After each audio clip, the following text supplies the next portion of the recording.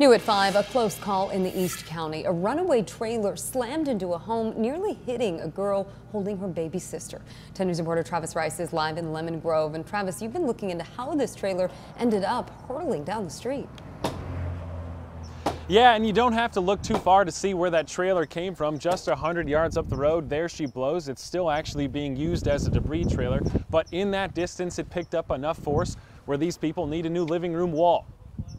It was rough because it was so unexpected. A rough demonstration of gravity for a Lemon Grove family. It sounded like a crash at first. Just before 1 p.m., a debris bin at a house under construction up the street got loose and started heading down Palm Street. I hear some noise. I hear something rolling down and somebody was beeping. I thought it was a car crash, but it hit my house and it pushed my couch.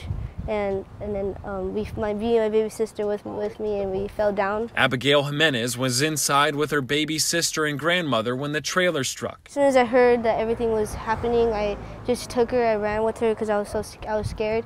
I didn't know what happened. So then I went to go grab my baby sister. I ran with her, and I went to go tell my grandma and them. Everyone inside is fine. The house isn't, but this 8th grader is old enough to know that's okay. I was scared after I found out what happened because it pushed us, and I didn't know if this is a dream or not. So it just pushed us, and then I knew that it wasn't a dream. So it was scary, but thank God he saved us, so we didn't get hurt or anything.